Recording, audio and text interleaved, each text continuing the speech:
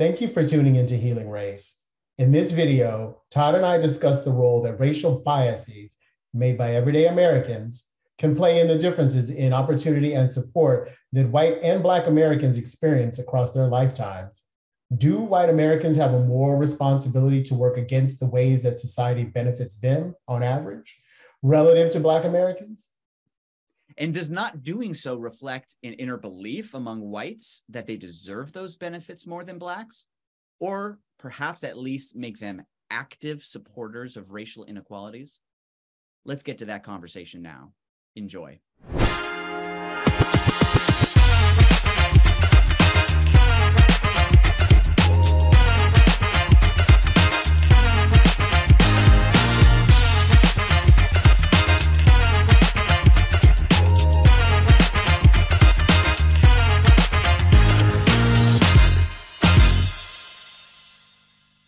Did you know there's and I hate to say Black people, forgive me, but so some of us have very sort of ethnic sounding names. Yeah. And I remember when I first started sort of like coming up in corporate America and various companies, and I would talk to Black people. I'm like, wait a minute, because you'd see their name in writing and it's different than what they go by.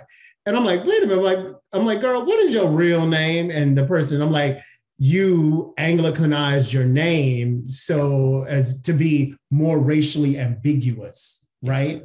Because you know that either that HR manager or whomever in the company, if they saw your full government name, which would be more ethnic or sounding, may have a bias, some sort of bias, and exercise that. Yeah. You know? Yeah. There's been studies on. We don't even use their real names. They go by white. I did my own study. I did my own study in political psychology. And what I did is I painted an individual who had come on bad times for various reasons, right? So I said well, not for various reasons, in various ways. I said this person lost their job and now they don't have enough money to, afford food on a daily basis. Okay, imagine now that they can afford food, but they can't afford housing of some kind. Okay, now imagine that they did get housed, but they don't have access to the education they need to do well economically, right? So I kept changing, and after each one of those, I asked, to what extent do the people of our local community, of our country, of the world, right? So I was looking at different, kinds of neighborhoods or kinds of communities. To what extent do the people of our community have a moral obligation to ensure that people like this person have enough food to eat? That people like this. Responses. Here's what I did in the study. In half of the people in the study, the person's name was named Jamal. And half of the people who did the study, the name was Jake. Okay, why did I choose those names? Because I looked up uniqueness of name. Uniqueness of name means that a name is highly used in one race and very rarely used in another race. Yeah, Andre. Mm-hmm. How many Black Andres do I know? Like 1 million of them. Yeah, I know some white Andres, but yeah, I don't know the uniqueness of Andre. Who aren't French. White Andres who are from the United States. Yeah. I actually had a friend who was Andre, but anyways, that's only one person. I hear you. I don't know how unique the name Andre is, but I do know Jamal. I'm telling you, in Black communities, it's a ubiquitous name. Yeah. So I do know Jamal. That's why I picked it. And I do know Jake. And they're highly unique names to Black and white. Yes, you're right about that. Listen, on average, the effect wasn't so on a scale from 1 to 7, right? So, there's 6 jumps you can make, right? Strongly disagree to strongly agree that yes, we have a moral responsibility. I don't remember the exact on average effect. Again, it wasn't hugely strong, but it was significant in statistics. I have one comment for you. Yeah. Come to the South. You trust me, you'll get some strong. Come to the South. Shit. Yeah. So Jamal, he's lazy. Jake, well, he just needs a break. Yeah, so there could be variation across regions. There's certainly variations across individuals. But listen, just the fact that there was an on average effect that I think you said something about you were talking about you worried about career being stymied. We were talking about Yeah. the physical harm, and I asked you in other ways, does this impact you? And you said career was a big one. And you said, in telling the story, you said, let's just say that, a manager just has a slight preference for someone who's white, or thinks that someone's white is slightly less deserving, right? And your point there was that slight effects, right? Slight influences can make a big impact on someone who's on the other end of that decision, right? Mm-hmm.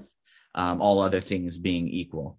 Mm-hmm. And so, yes, I did find that Jake was slightly more, the people like Jake were slightly more deserving of the community taking care of them in these ways. But there was an effect, right? So I recognize the ways in which these biases make a difference in decisions. And there's plenty of other studies on callbacks to resumes being sent out, to, on interviews, on loans being given, and or VC funding.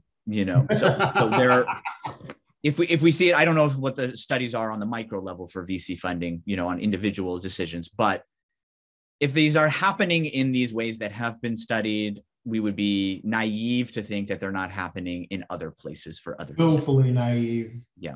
So I can recognize that these preferences exist, Todd. that they have influence, that people with influence can be affected. These are average effects, which means for some people they don't affect them, and for some people, like you just said, for some people they may be stronger effects, right? Okay. So I agree to all of those things. I just think that those things don't necessarily equate. I understand when you say, but in their aggregate, they have these large impacts, and that feels deliberate. I can understand how that would feel deliberate. I also think that you can tell the same story with these unconscious effects. And does that mean I don't think people have responsibility to realize the ways that bias is affecting their decision? Of course they should, right? Do I not think that people are making decisions and therefore through their decisions perpetuating inequalities? Of course I do. I just don't know the extent to which this is based on some idea in their minds that whites have a right to Black lives and have ownership of those things. They might come out. How they always win out. But they don't need to, right? They don't need to have this psychology for them to win out, is what I'm trying to say. They can still win out. All these little decisions can have a profound impact. And they could still be unconscious. I could carry with me unconscious bias about who is. And I guess that's kind of my point. So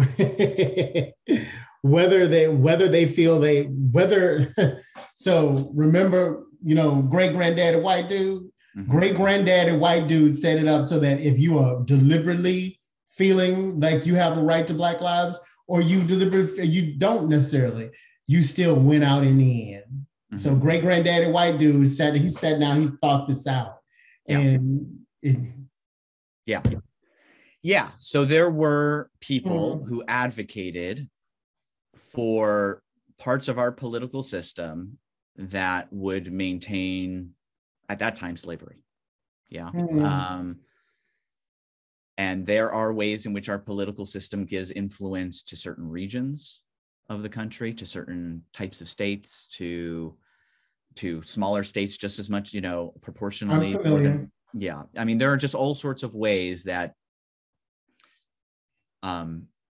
power was set up back in those times that make it really hard to change things.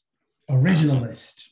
But at that time, not everyone owned slaves, right? Did everyone benefit in some way from owning slaves? So not everyone has to do something. And even circle back to about an hour ago, when your point with respect to prevalence, right? Sweetie, you don't have to be prevalent everywhere. You just need to be prevalent among the right people. Mm-hmm. And as long as you're prevalent among the right people, you can have a gangbuster influence, right? And I totally agree with that. that is the reason. I'm just saying that I think where you and I are different is that I'm saying this has been a concerted effort and you resist that language. I think it has been a concerted effort at certain points in time in our history. And I still think it's a concerted effort by some people at this point in time in history. So I agree with those things. I think that there are some people who passively benefit, and I think those are more, and even to your point, the fact that some people can have outsized influence matters. It's the cobra analogy, right? Mongoose versus cobra, right? Even if some people, he thought of that great daddy white dude. He did. Great granddaddy white dude said, no matter what, whether no matter what, I still want my group of people to be on the outsized influence cast. That group of people who are setting the agency for others and not passively asking for agency from another group of people. Yeah, I think that might be giving them too much credit, but I disagree. Let me tell you my white folks thing. Let me tell you my story. I think he was the granddaddy white dude, as you put it, was consciously. I think he was consciously knew what he was doing. I don't know if he knew what he was doing 200 years ahead of time. I think he wanted in that moment to make sure that he could maintain slavery, right? Originalist, right, and whether or not he thought about 200 years down the road, whether it was going to happen, he certainly knew he wanted it in the next 50 years, maybe 100. Yes. Okay.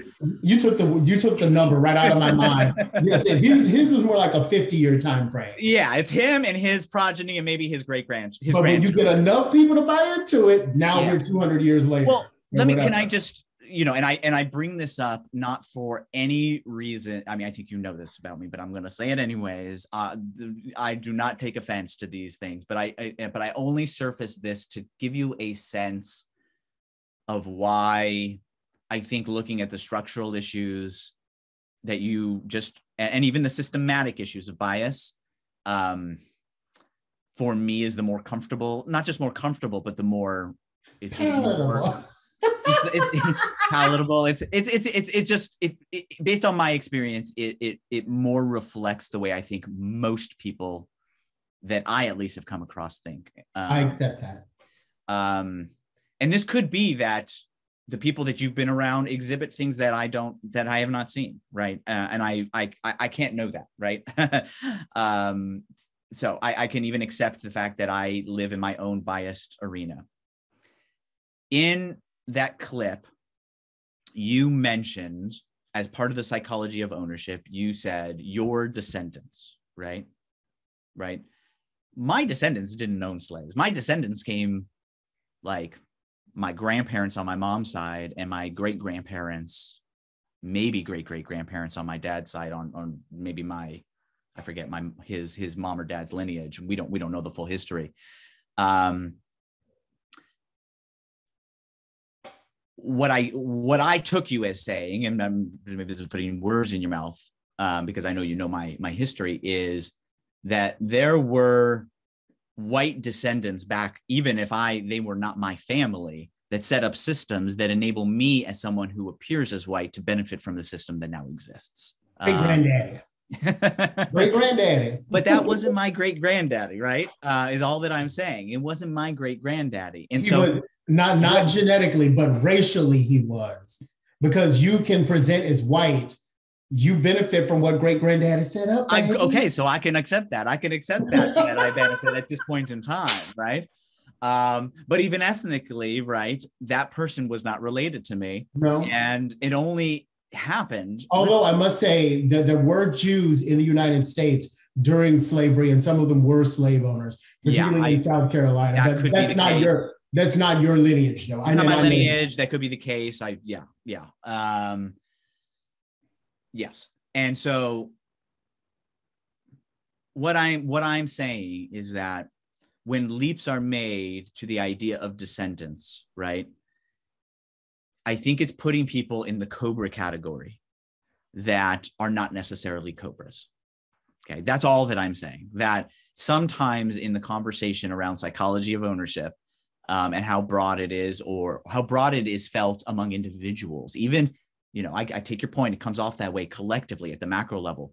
But if that translates into, well, and I also therefore think that individuals must carry that around, I think it gets too broad to reflect, in my experience, people's actual psychology. And that there's other stories that could be told that might actually reflect their psychology. When I reacted to Black Panther, I wasn't reacting because I carried a psychology in me that says Black people can't have these positions. What I was reacting to is, whoa, it makes a difference for me to see someone in that way because I have not seen them in that way. That it was jarring to me because it was so unfamiliar. And that's still great granddaddy. That's still, yeah, because great granddaddy set up a system where you would rarely, if ever, see Black heroes. So putting great granddaddy aside for a moment, can you though recognize, or can you accept, I guess, does it make sense to you that my reaction to that doesn't necessarily reflect me thinking that that's the right state of being for the right set of conditions for our country? I mean, I can accept that only if you were to advocate for more heroes of color in general, right? But if you just go, that means if you just passively accept we have this one Black Panther movie, that doesn't change shit. So that means you're now passively accepting that heroes should be presented by white people, and that's what should get, pumped into movie theaters. Mm-hmm. Yeah. So I guess my question to you is, now that you have this awareness, what are you going to do about it? Where are you going to spend your dollars? Spend your dollars on movies that have Black heroes. Yeah. You want to go to the movies, you got to buy a ticket, spend your money, vote with your dollars. Yeah. Yeah. And I think that's a fair, what is it? And that's why I become skeptical of liberal white people, because I'm like, it's all convenient for you to, oh yes, and I agree with that. Okay, now what? Yeah. Well, what do you mean now what? Well, now what? So I mean, how are you in your life going to advocate for something that you clearly see could be a public good, diversity and representation? Because I mean, I'm Black, I'm advocating all the time, Mm-hmm. Yeah. So so the question of why people wouldn't do that, I think is probably the crux of where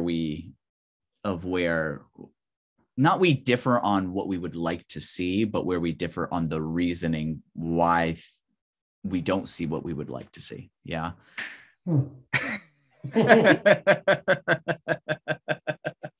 And I think that's actually, going to be, I think the reason I think it's a difference, I think this is going to be an excellent show.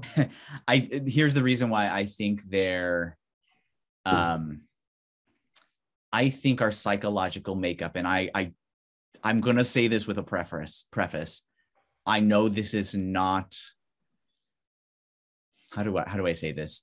I know this is not, this doesn't matter to you because it doesn't matter for the end goal. And you've always said, well, at the end of the day, results are the results that they are, regardless of the motivation. So I hear that. But in understanding kind of what motivates maybe people to not advocate, or even at a lower level, just your own individual decisions, be conscious of your own individual decisions, be conscious for, as you said,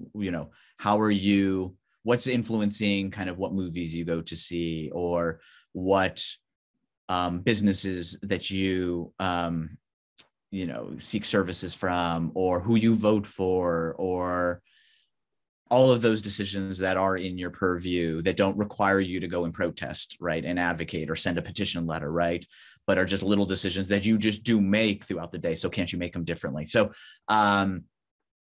so even lowering the standards, that you don't have to be an advocate, but you could just make decisions. And I think one is it just does not feel, I mean, I said this before in a previous episode, I think people just don't, for some people, they are living whatever lives they're living and it doesn't show up as relevant to their life. And I've said that too in a previous episode. Yeah. And you have said that as well, that you think that's using the soccer mom analogy. Yeah. Like, I'm just trying to get my kids to soccer now to solve racism. Yeah. I think there's a second reason too. It's this interesting quirk inside of our kind of moral machinery that we have inside, that we are more opposed to doing a bad thing than we are opposed to not doing a good thing. So what do I mean by that? An individual won't push someone into a river to drown. That would be a horrible thing to do. Okay. Right. But the moral responsibility lessens if you're walking by a river and someone is drowning, not because of your action. Now, I know that seems equivalent to a lot of people just thinking about it on its face, but there is something in our psychology that gives us a greater moral motivation to not do bad things than to kind of flake on our responsibility to do good things. Now, there's a certain portion of people that will jump in that river and save that person, even if they're not the ones that push them in. But in terms of moral blame, we just assign less moral blame to not intervening on saving someone than we do to actually being the perpetrator of a crime. And so I honestly wonder why, and that's almost why going the route of saying psychology of ownership and kind of deliberate choices, I can almost understand the desire to go there, because if you are saying you're deliberately doing something, there's more feeling of moral blame there. And so maybe more desire, there could be two desires. One, a desire to do something about it, or a desire to say, I'm just going to turn my head and not even listen to it because I don't want to get this moral blame, right? Which I do also think happens. Whereas if it's just this passive thing that you're just a part of perpetuating, there's not as much of a feeling of moral responsibility to do something about it. And so I can understand. I crafted my words using that strategy that you just outlined. Yes. So I just, I worry about the backlash to people who actually don't feel that moral sense of that psychology of ownership, even if you feel it drives home moral responsibility, which probably is the case. I also think there's a lot more kind of. Well, if they want to backlash, say, well, that's not my feeling. Then why don't you proactively support social justice in your own lives? Prove it. Yeah. Prove it. So yeah, backlash all you want. But I'm telling you, because I know people, and the reason there's a backlash, because I struck a chord in your heart, in the human heart. Yeah. And to some degree, you have to wonder, is that me? Mm-hmm. Don't worry, I've asked this out. I don't ask anyone. So hear me and hear me now. You and anyone else who watches this show. I don't ask any questions of anyone, white or black, that I have not asked of myself. Yeah. Including when I voted for that tax. Yeah. So, yeah. And I think you kind of taking that on head on was demonstrative. You demonstrated that. I think the equivalent parallel would be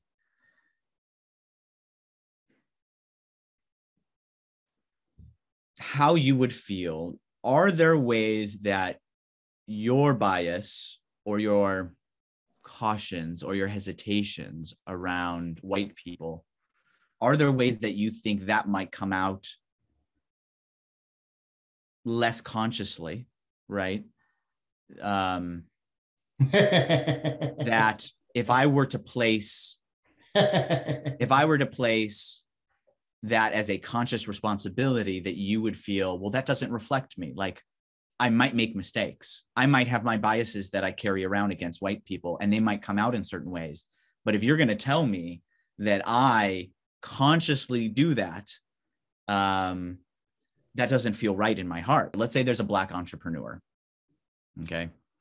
And he's interviewing black and white, or, black and white potential partners in his business project.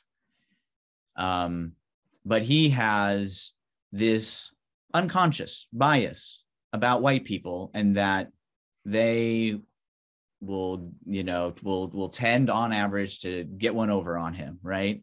That there'll be some. Like I said about you. Yes. Like I know you can tell the people I said that. I told you. No, told well, you it'll come out. It'll come out in the next episode. Right. And just imagine that person, and imagine they're not as aware, because you were pretty aware in this scenario. But we could imagine someone who's black who isn't as aware. Not everyone's as aware of Andre. You are very reflective as a human being. And that has them, preference, black partners over white partners, even if there's a white partner who, on all the other parameters would be the best partner, right? In the venture. And thereby perpetuating, segregation in business, right? And having us not see in the world as many kind of interracial partnerships in business that could exist, whatever the societal outcome. I see what you're driving at, but so in this, let's take this context. Yeah. So my first question is, you have a black man helping a white person achieve in business, and I get the equality, and sort of let's see and evaluate people on their merits, but they already have so many other supports, right? So what you're doing, a few things are happening in your scenario. The first one is, yes, the guy could be operating from an unconscious bias, but that's not necessarily a bad thing, because the person, let's say the white candidate who's the business partner in the position, is the forerunner, but then you think to yourself, they have so many other ways and supports to help make them successful, where those who may not be the forerunner could just need your partnership and mentorship, and then they can shine. You know what I mean? So like I get it, but it's just that my retort to all of that is that the influence, and I know to individual white people, it's not going to feel that way, but that's why I say, look in the aggregate. When you look in the aggregate, there's just so many other pathways to support and success for them that, I would say operating from a bias and putting that on that person, that may not necessarily be a bad thing, because look at what else exists in society for them. Yeah, I'm not suggesting that in the point of the question isn't to evaluate the overall outcome of it. I hear you on it, and we can get to the policy relationship to that idea, that if there is a little bit of bias that gets thrown a black person's way versus a white person's way, like in the macro, is that like a bad thing given the outcomes that currently exist? I can understand that. I'm talking just specifically about the individual and the evaluation or judgment of the individual. And what I'm trying to say is, in that scenario, regardless of what the outcomes wind up being and whether they're good or bad, the judgment upon them that because they're making a choice that has attached to it some bias, that there's some sort of deliberate racial element to it, doesn't speak necessarily to the reality of what's happening psychologically in that scenario. And so, yes, they're making a deliberate choice, this black entrepreneur, and yes, it's racially tinged in terms of preference for whatever reasons, right? That it's tinged, and yes, the outcome therefore is bias of some kind. But I don't see that black individual as making a deliberately racial choice, even though sometimes there are. In your case, you make choices where you are aware of what you've seen in your life and how you need to make choices based on racial dynamics. But there are people who make choices that are more unconscious than that. My response, again, just because it's the most real response, I think, in our conversation, my response was very unconscious around my reaction to Black Panther. It was just it wasn't even something I expected. That black entrepreneur is executing, implementing bias in their choices in ways that might not be conscious, and still might be having effects. And that that I think is the reason for me kind of harping on this difference, is because I can see bias getting executed on both Black and white sides. And I know you're going to say that the effects are not equivalent. And I'm not even arguing whether the harms that could be committed by a Black person being, prejudiced, having, this kind of unconscious biases versus a white person at the macro level, whether they're equivalent. But it's more so just the specific judgment that is being made. I think the judgment of, well, if you recognize that there's bias and that you in your own life express that bias, that like, if you recognize that, don't you think there's a moral responsibility to do something about it? There's a judgment that makes sense to me. But the kind of assumption that there's some sort of deliberate idea that white people deserve it and Black people don't, I think, but just might not reflect a white person's reality or this Black entrepreneur's reality in reverse. That's more what I'm trying to get at. I hear you on, is the end good for this Black, is the outcome good for society with this Black person? I mean, that's the whole premise of seeking diversity in business workforces or affirmative action. It's what I see it as is there's not equal representation out there, and there are biases that perpetuate that. And so we actually have to actively work against those biases, not to be racist to preference minorities. That's not the point of it, even though that's the way that it gets argued against, right? Is that it's a racist policy. Mm-hmm. But I see it as saying, we recognize there are all sorts of ways that bias plays into decision-making, and to neglect or overlook that is to be naive to things that we've seen in research or, project after research project. And so if we're going to recognize that these unconscious things happen in lots of different ways, and lots of different, not everywhere, but in lots of different ways and with lots of different people, and then we need to have some way of acting against it to get to that point where we can have equal representation in all of the places of power, education, politically and otherwise. Beauty. What's that? Beauty, all of them. Yeah. And that's why I don't really buy into people's, I mean, I understand the feeling behind people pushing back against affirmative action policies. I understand the feeling. I understand that we want to be colorblind, not being colorblind. Every color is appreciated. Yeah, that's what we want. At least that's what I want. It's okay to have, racial and ethnic differences physically and so forth, or to even present differences. But I want the world is to get to a place that one is not any better than the other, and it's just different, not better. Yeah, color impartiality is where you want to get to. Yeah. Yes. Yeah. Yeah, and I think that's a better way to put it, because even amongst sort of like, well, maybe this is but even colorism among Black people, where it's like there's sometimes an ethos where the more light-skinned people are sort of maybe thought of as not as Black by darker skinned people.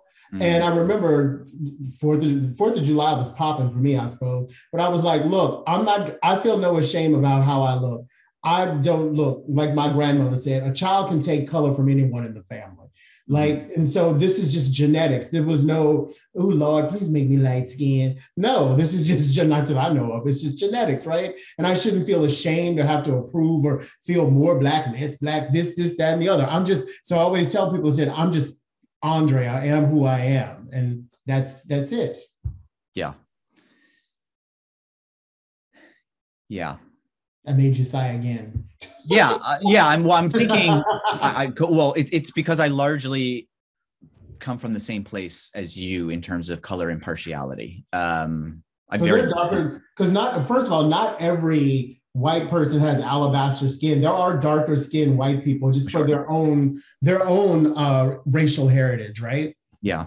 Well, here's where I think the pushback around this kind of support for diversifying, the motivation to diversify in corporate settings, and again, in all sorts of different settings, is I think there's I think there's a segment of the white population who, as you have said previously, are not privileged, but may in equal circumstances get more supports, as you put it, right? Who I think in some ways feel like a minority in the country because they don't connect with, let's say, more affluent white experiences. They've been largely excluded from the pipeline to the support. There you go. And so when they look at, and I can understand this, I don't know how you feel about it, when they look at affirmative action programs that are solely based on race and not based on economic circumstance or region or whatever the other attributes would be, I think in their mind say, well, why shouldn't I have, like, it's not like I'm our neighborhood, our community have been the ones benefiting by this. But if you're only going to make it about race, then we're being excluded from this diversification, right? Because it's diversifying economically, or it's diversifying regionally. It's not diversifying racially. And we're getting lumped with these. That in the 2016 election. What's that? I get what you're saying, and I accept it, and I know that is a phenomenon. You saw it in the 2016 election, I feel. Yeah.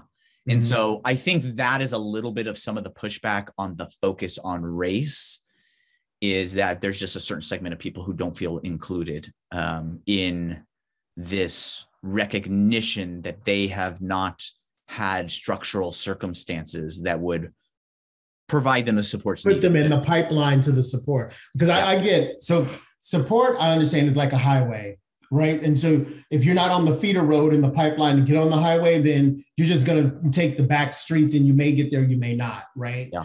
And I mean, we know this. You've seen this in university and interviews there, when people are in the know about, okay, so when you're interviewing at this company, make sure you get this person and ask this question and pose your question this way. Like, there's information. Information is power. It really is. I mean, it's the most important thing out there. Thank you for watching this episode of Healing Race, and stay with us for a scene from our next video. If you want to see more conversations like the one you just watched, please subscribe to our channel, share this video with friends and family, and like and comment on the video below. If you'd like to be a guest on one of our episodes and have an open, real conversation about race, email us at guests@healingraceshow.com. And if there are topics you think we should cover, we'd love to hear them. So please email your ideas to topics@healingraceshow.com. As always, thanks for your support. We look forward to continuing the conversation with you.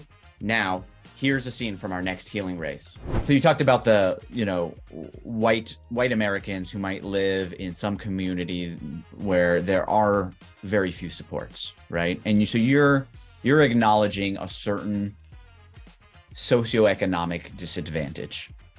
And I think the question might be in reverse: why do we focus on identity as the driving force of the need for help, as the impetus for the need for help, rather than what we're trying to help, which is socioeconomic disadvantage? I have an answer to that question. That would include white people and people of all sorts of colors and backgrounds. If that's one of the main kind of drivers or focus areas, why not just focus on that? To watch the rest of that episode, go ahead and click the video below me. To see a different compelling Healing Race episode, you can click the video below me. We look forward to seeing you in the next video.